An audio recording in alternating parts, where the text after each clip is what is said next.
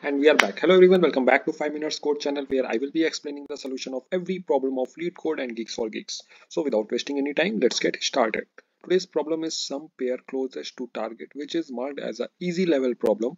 Let's find out what we will be given into this problem and what we have to do. So we will be given two parameters. First one is an array ARR of integer type and another one is an integer target.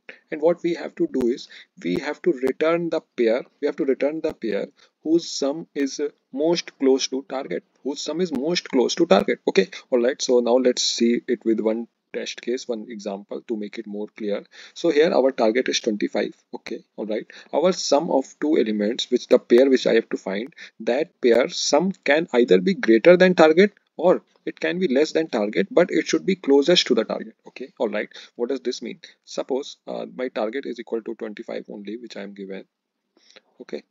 And my one sum, let's say one pair is first sum, let's say, is equal to 22, okay, one pair sum, and another pair sum is equal to, let's suppose, 19. Let's suppose 26. Let's suppose 26, okay. And which of these is closest to target? Which of these is closest to 25?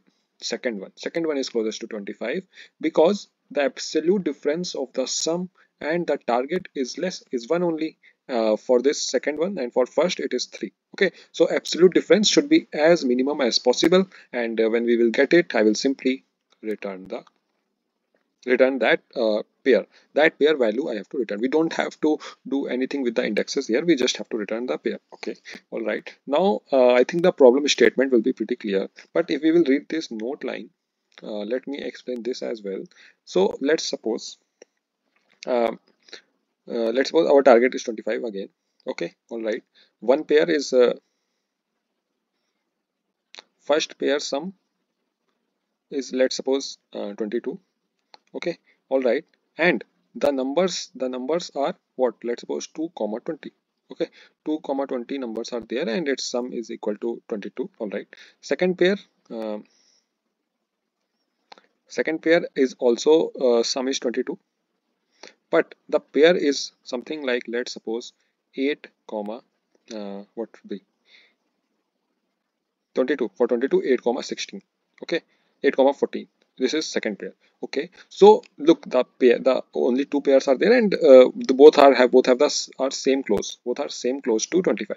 So in that case, what I have to return, it's like we are stuck at this point. So if we can write it here, read it here, return the pair in sorted order, and if there are multiple such pairs, yes, there is a multiple pair, return the one with maximum absolute difference. Like we have to return that pair which has the maximum absolute difference between them, okay. All right, what does this mean? So if I will take the absolute difference between these two numbers, 2 and 20, it will be 18, okay. All right, and if I will take the difference between this 14 and 8, it will be 6, okay. So which has the most max absolute difference? First one. So I will return 2 comma 20, okay. All right, so this is what this note section means, and I think now problem statement will be pretty clear to you. So let's move on to the approach, what approaches we can take, okay. All right, so the first approach which is coming in my mind is basically is a brute force approach, okay.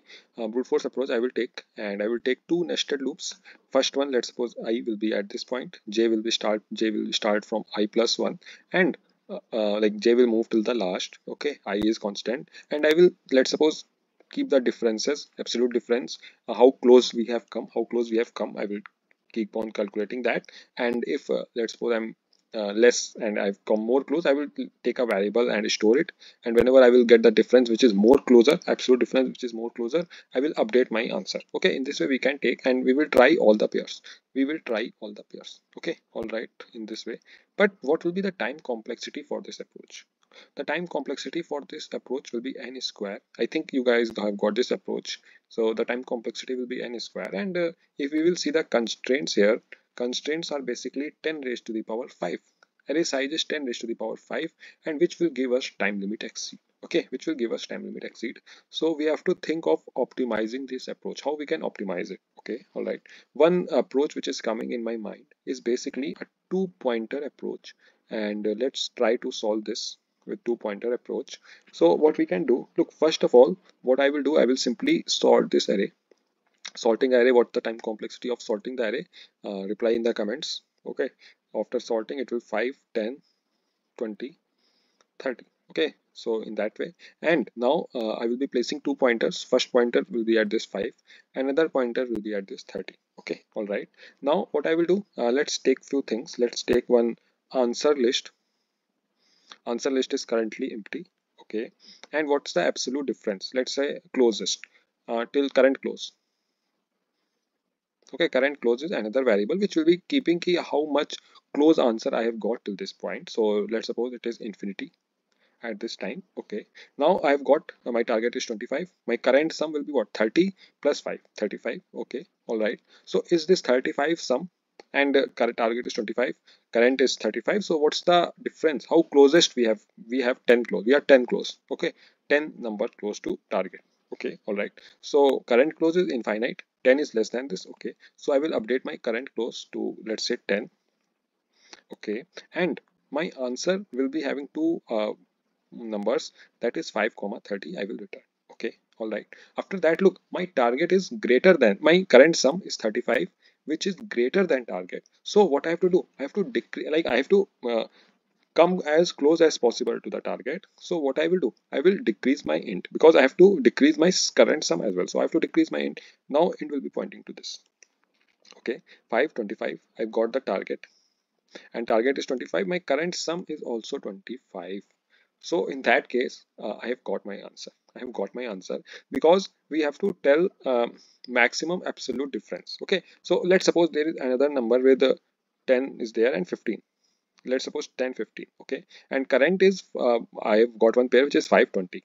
Look, this is also equal to 25 and this is also equal to 25. So which one I will take? I will take the max absolute difference one, which will I will get the first. Look, max absolute difference I will always get first, because first one is will be the minimum at minimum and last one will be at the maximum. Okay, so I have got a pair, and if my target is equal to current sum at any point, I will simply return those numbers. Okay, so I will update my list to 520, and I will simply return. Okay, so in this way we are going to do this. Okay, all right. Now let's take another example and try to solve it pretty quickly. I will do 1, 2, 4, 5, 7. Okay, all right. And after that, two pointers. First one is this. Second one is this. Current is let's suppose infinite. I will update it, and my answer list is also empty. Okay, all right. And after that, first of all, what I will do, I will simply do the sum. Okay, my target is 10. My target is 10. Current sum is what? 8. Current sum is 8. Okay, so what I will do, look, now you will see कि I have to minimize. I have to, my target is less. Okay, how less it is? My current difference between target and sum is what? 2. Okay, which is less. Okay, I have got one answer which will be 1 comma 7. Okay, all right. And after that, look, I have to move to target. Meanwhile, my current sum is less. So what I have to increase? I have to increase my I. I have to increase my I. I got this I. Okay, current sum now will be, current sum will be 9. And how much close we are? We are currently close 1. We are 1 close. Okay, so now what I have to do, I have to look, I have got more closer, so I will update my current to 1, and I will update my answer to 2 comma 7 as well. Okay, all right. And after that, what I will do, I will look, I have to move more closer. We are currently less than target. I have to move more closer. So what I will do, I will move to this point now. I will have to update I, because if my current sum is greater than target, I will decrease my end. If my current sum is less than target, I will increase my starting. Okay, so 7, 4 and 7. Okay, what's the current sum? 11. Okay, and how much closer we are? We are now 1 close. We are 1 closer. Current is also 1. So look, whenever what pair I will get earlier, that will have the max absolute difference, because look, earlier was 2 7 and now it is 4 7. So which has the most absolute difference? The pair which I will get the first. It will always be in this way. Okay, so 2 7 is there, I will not update. But now my target is current sum is 11, it's greater than target. So what I will do, I will simply update my int. I will decrease my int to this 4 5. Again, current, again sum is 9. Okay, and I have got my current is as well 1. Current, now this new is also 1. I will not update, and now I have to again move to target. My current sum is less than target. I have to increase my starting. Now starting and in both are pointing to same point. I don't have to do anything. I will simply return my current answer. I hope this point is very clear to you. The approach is very clear to you. So If you have loved the explanation till this point, please subscribe the channel and like the video. And I have made a very cool Chrome extension for you. You can see this watch tutorial button here and on lead code as well, which is added by that extension, and you can watch the tutorials here only. The link will be in the pinned comment. Make sure to check it out and you will definitely like it.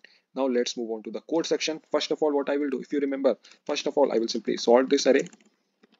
Arrays.sort ARR. Second thing what I will do, I will simply take my list of integer answer which I have to return, something like this, and I will take two variables. Let's suppose starting will be at 0, int will be ARR dot length -1. Okay, and now current close will be let's suppose max. So to make it infinity, I will simply do integer dot max value in Java. Okay, and now what I will do, I will run this loop till my starting is less than end. Okay, and now what I will do, I will simply first of all let's calculate the sum.